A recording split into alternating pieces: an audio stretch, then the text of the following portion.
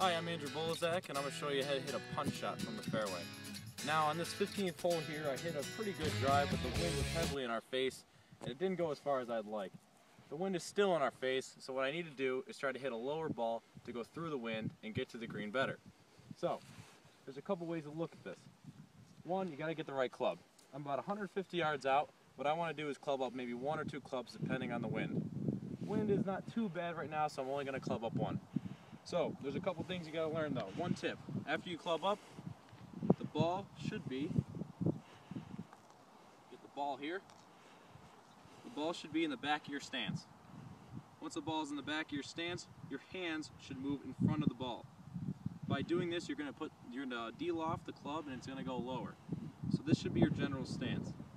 Now, the other thing you want to do is, or maybe something you'd like to think about while you're doing this, is if any of you like to do a bump and run chip shot. A bump and run chip shot is virtually the same thing as this shot, just very condensed. So a bump and run, feet are a little closer together obviously, but what you're going to do is the club is still going to be in the back of your stance, your hands are still in front of the club. And you're going to swing, it's going to be much abbreviated. Your hands are not going to do much, it's mostly your arms, so back, through. Very similar thing here.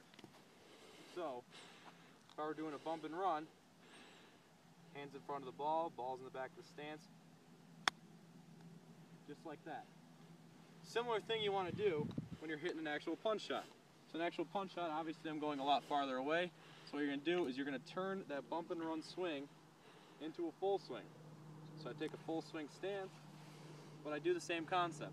Hands in front of the ball, ball's in the back of the stance, I've clubbed up already, so the next thing you got to do is the swing. The swing is just basically a longer version of the bump and run. You're going to bring it back, not as far as a full swing, you're going to bring it back and then you're going to follow through. Very abbreviated follow through. And the last tip you really need to know is you want more pressure on the front of your body. On the front of your body, you'll be able to really get the ball clean off the ground. So your weight is going to be more on the front and everything else applies. So let's see how we do.